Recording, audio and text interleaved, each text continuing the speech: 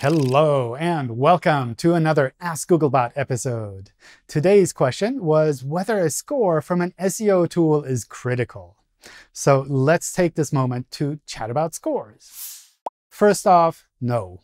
Google does not use scores from third-party SEO tools or services. It doesn't matter whether it's about a website's authority or a rating about spamminess.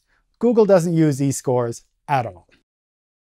Taking a step back, while some of these scores will be useless, that doesn't mean all of them are. Transparently calculated scores can be useful to estimate your website's standing or to point out actual issues. They could help with the next steps, or perhaps even qualify the work that was done. Knowing how the score comes to be is critical in determining whether it makes sense for you. Let's look at an example from Google. Chrome's Lighthouse tool also creates scores.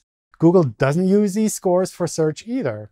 However, the score is transparently created based on various tests, which you can look at. With the overall score, you can estimate how well your website performs for those tests.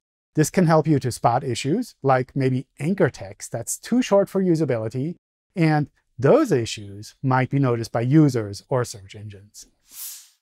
So once again, no, Google does not use scores from third-party SEO tools for search. However, that doesn't mean that they're all useless. I hope this helps. If you'd like to help improve our YouTube scores, make sure to like and subscribe. Thank you.